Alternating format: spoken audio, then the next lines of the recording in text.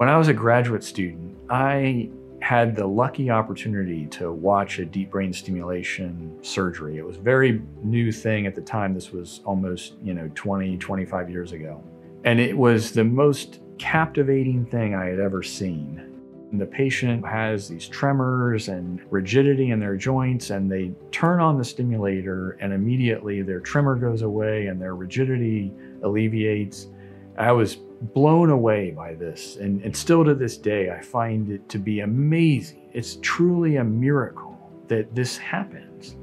And we still don't even know exactly how it happens and why it happens. How do we optimize it? But we're learning more all the time. Our laboratory works on deep brain stimulation technology, which is implanted neurotechnology that is used to treat neurological disorders. So that can be things like obsessive compulsive disorder, epilepsy, Parkinson's disease. And what we try to do is stimulate just the right part of the brain to treat dysfunctional brain circuits in an individual patient's brain.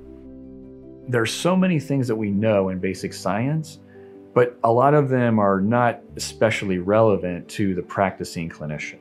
So there's a trick of figuring out how do you boil down all of that scientific knowledge into something that is functionally useful for the neurosurgeon or for the neurologist. And one way that you can accomplish that is with three-dimensional visualization. We take MRI images and we convert them into three-dimensional computer models of each individual patient's brain. And then we use that to help us figure out where do we want the electrode to be implanted. And we're really concerned about the millimeter scale. Like that's the level of detail that we're trying to provide to the neurosurgeons.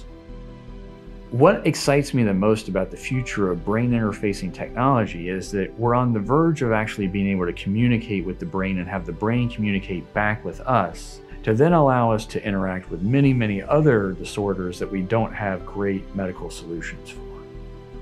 We know that miracle outcomes are possible, but they don't happen for every single patient. So how do we make it so that every patient has that same kind of miracle outcome? And do that in Parkinson's disease, and do that in neuropsychiatric disease, and do that in epilepsy, right? Those are the big goals that drive our research.